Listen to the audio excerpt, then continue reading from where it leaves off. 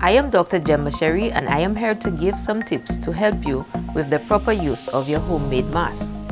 Face masks help reduce the spread of infectious diseases.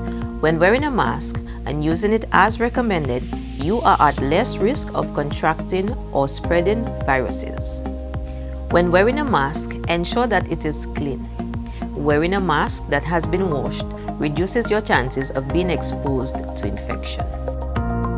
Wash or sanitize your hands before putting on your mask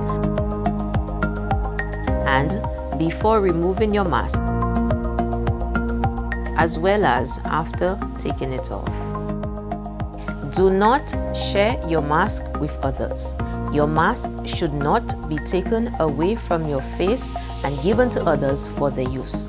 This contributes to possible spread of infections.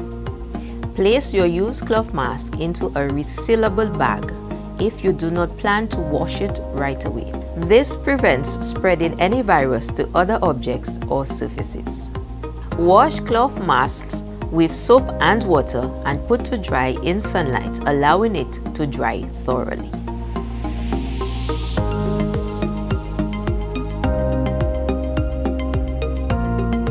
Face masks should not be placed on young children under 2 years of age, anyone who has trouble breathing or is unconscious or otherwise unable to remove the mask without assistance.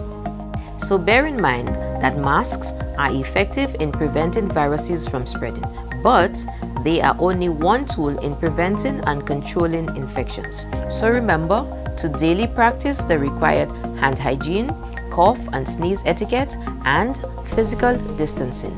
These actions in combination make a big difference in reducing infections.